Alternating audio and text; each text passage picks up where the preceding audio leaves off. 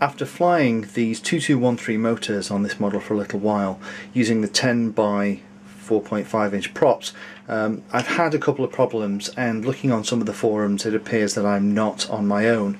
These are the blades that come with these motors, these 2213 935 kV watt motors, and these are 10 by 4.5 inch props.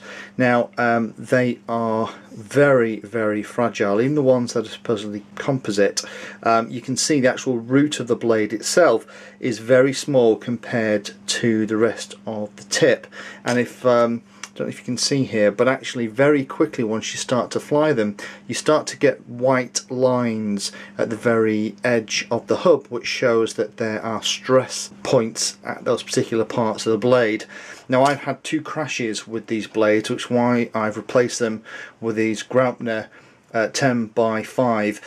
They are very different design, and you can see the actual root of the blade is 2/5 of the circumference of the hub. So they're an awful lot stronger.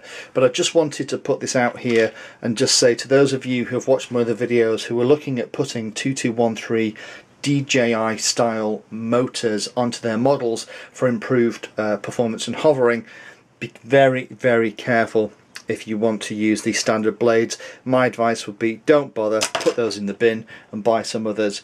This is the hub of one of the blades that gave up in flight. One of the sides came off. You can actually see it's completely sheared off, and the model came down.